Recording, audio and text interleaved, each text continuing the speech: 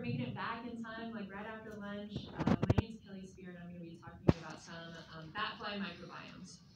So insects with narrow diets have interesting microbiomes. They are predominantly composed of endosymbiotic bacteria that are maternally inherited, encased within a specialized organ in their host. And these endosymbiotic bacteria provision nutrients missing from their host diet. So for blood-feeding insects, these endosymbiotic bacteria normally provision B vitamins that are not present in the blood meal, and the host cannot manufacture on their own. But the microbiome is also composed of facultative bacteria that are not necessarily maternally inherited. These bacteria supplement nutrients not provided by the endosymbionts, or if the endosymbiont loses that functionality through gene loss, facultative bacteria can replace the endosymbiont. Facultative bacteria also contribute to host immune response upon pathogen invasion, and they generally form a more depauperate community compared to omnivorous insects. So insects with narrow diets have depauperate microbiomes compared to insects with diverse diets. While we understand that endosymbionts are maternally inherited, we don't really understand where these facultative bacteria that make up the broader microbiome community come from, and given that they provide these benefits to their host, this could have important implications for our understanding of how selection is acting to conserve the microbiome in insects, and our downstream understanding of how these insects, like blood-feeding insects like tsetse flies and mosquitoes, could act as vectors for disease. So one hypothesis is that this broader microbiome community is colonized by a subset of environmental bacteria. Another hypothesis is that the microbiome can be vertically or horizontally transmitted, either directly through the mother or by the population of insects that the individual lives with. So either paternal, or maternal inoculation. The third hypothesis is that both the environment and insect population can contribute to the microbiome. So to test these hypotheses, I'm going to be using the batfly bat cave system. So on the left, you have pictures of two different batfly species, Trichobius frequens and Nycterophilia coxata. These are obligate blood-feeding ectoparasites of bats. They parasitize the bat in the middle, which is Leptonicter superguinea. You might be familiar with this bat because it's the tequila bat. It pollinates agave, so if you like tequila, you like this bat. And these are generally cave roosting bats. So we can take advantage of the hierarchical nature of this system. Batflies, as obligate ectoparasites that are host specialists, don't have a limited number of environments that they interact with, and that's dictated by the roost and the bat. So we can more easily take into account the environmental sources of bacterial colonization of their microbiomes. So I swabbed the caves, I swabbed the bats that batflies occur on, and I took the gut and saliva internal microbiome of the batflies. I tried to dilute the external contaminants by washing the flies before sequencing their microbiomes. And I'm not really going to talk about my sequencing or processing methodologies. If you're interested in learning more about how I process that data, we can talk later. So I collected from 5 localities in Mexico, distributed in the Baja Peninsula and in the mainland. So 2 of the localities are very close together on the Baja Peninsula, giving us the opportunity to examine how geographic variation might contribute to variation in the microbiome. So just taking a qualitative look at our results, this is just average relative abundance by sample type. So each bar here is a different sample type. The y-axis is relative abundance, and the different colors represent either different classes of bacteria in the caves and bat samples, or different genera of bacteria in the batfly samples. So just generally, we can see that the batfly samples, which are the 4 bars on the right, are dominated by their primary endosymbionts. Those primary endosymbionts are different between the batflies, and the batflies seem to be just qualitatively much different from their bat and cave samples, which don't seem to be dominated by one bacteria. If we split these samples by collection locality, so now all the bars are a different collection locality, the clusters of bars are the sample types, we can see that the cave and bat samples, again, tend to mimic each other across geography. There does seem to be some geographic variation in the cave swabs and the bat swabs, but there's very little geographic variation in the batfly species, which are the bottom plots. And I want to point out that the presence of these 2 potential pathogens, which are indicated with the dashed lines or the dark bold lines. So Bartonella is a genus of bacteria that contains potentially important pathogens for bats. This genus also contains some human pathogens, although those weren't detected in this system. Wolbachia is a facultative bacteria, but it can act as a reproductive parasite of bats, causing mitochondrial DNA sweeps to enhance its own transmission. So these, interestingly, we see these much higher in prevalence in one species of bat fly, but not the other. So let's take a more quantitative view of our data. So when I use principal coordinates analysis to differentiate my microbiome samples, so each of these dots is a different microbiome sample. The colors indicate the sample types, and the shapes indicate the broad region that the samples were collected from. You can see that the colors or the sample types are what is explaining most of the differentiation between the microbiomes. So we see that both bat fly species are distinct from the environment, and they are distinct from each other. Permanova indicates that this is a significant explanatory variable, but one assumption of Permanova is that you have to have even sample sizes, or your categories have to have homogeneity of dispersion, homogeneity of variance. Our data violates that assumption, so this is a common problem for a lot of data sets based on samples collected in nature. So what I did is I used classification using random forests to try and test how robust sample type is at explaining the differentiation we see in the microbiome. Random forests work really well for categorical data. They are a machine learning technique.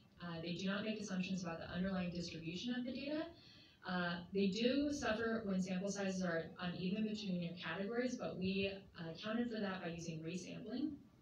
So here what I did is I used the variable of interest as the outcome and the microbiome as the predictor for that outcome. So in this instance, sample type is our outcome variable, and the principal components, loading axes or loading vectors, are our predictor variables with collection locality.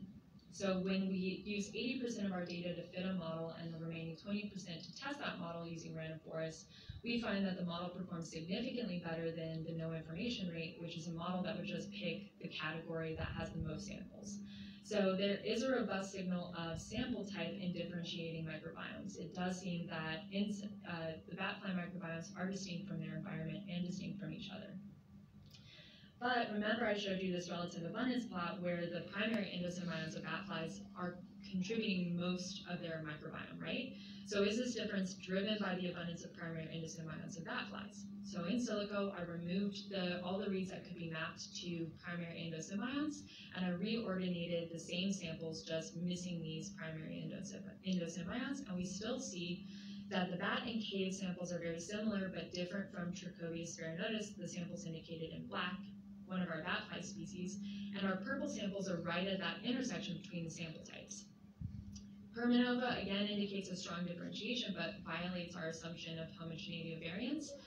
When we use random forests, we are able to fit a model that accurately characterizes the different sample types, but interestingly, we are not as good, or it does not perform it as well when differentiating the two bat fly species from each other. So the bat flies are never confused for environmental samples, but they are sometimes confused for each other, which indicates that the bat flies might become more homogeneous with each other once their endosymbionts are removed. Okay, so what about the effects of Bartonella and Wolbachia, those two potential pathogens that I mentioned earlier? Could those be explaining the remaining variance in the microbiomes between these two bat fly species? Well, when we zoom in on let's look only at the samples for Neotropical coxata, one of our bat flies. Shapes here indicate the different sexes, and the colors indicate the different infection statuses with Bartonella, Wolbachia, or no detection of those pathogens. And we don't see a very strong signal that this is a differentiating factor within Neotropical coxata. It doesn't seem like infection status is differentiating the microbiomes within this species. When we look at the other bat fly species, Trichobius sphaernotus, we see a much higher prevalence, which is expected, of Wolbachia and Bartonella, but we also see a lot of co-infections that we didn't detect in the other bat fly species. Based on random forests, we aren't able to differentiate microbiomes within this species using infection status. So kind of uncertain here.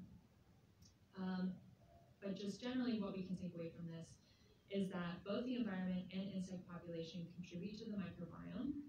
The evidence for that is that bat fly microbiomes are distinct from each other and from their environment. That first plot I showed indicated that sample type was the best predictor, and our random forest did a really good job of identifying or classifying microbiomes by their sample type.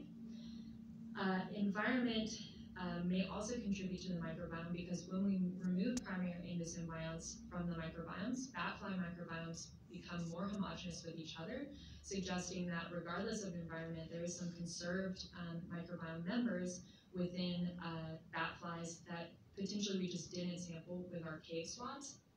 So caves are known to have a lot of microclimatic niches that are very narrow. So it's possible that while we were swabbing the caves, we didn't capture those microclimatic niches, and our cave samples are just an average cave microbiome that doesn't show a lot of the variation within a cave.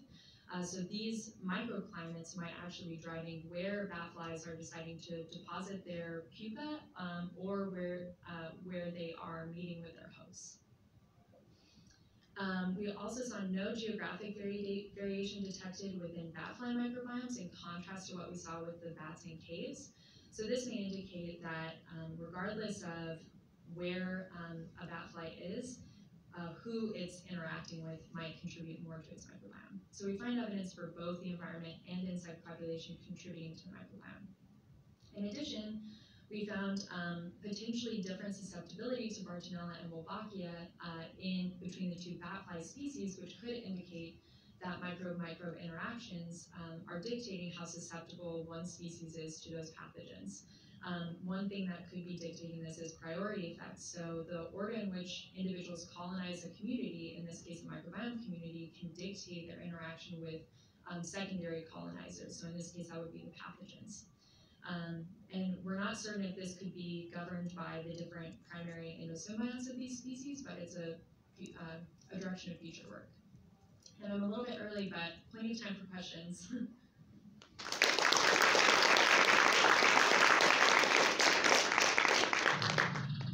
Yeah. Wolbachia is it has been found in philaroid nematodes as well. Oh, That okay. live in the body cavity of bats. Oh, really? Nobody knows the vector of them.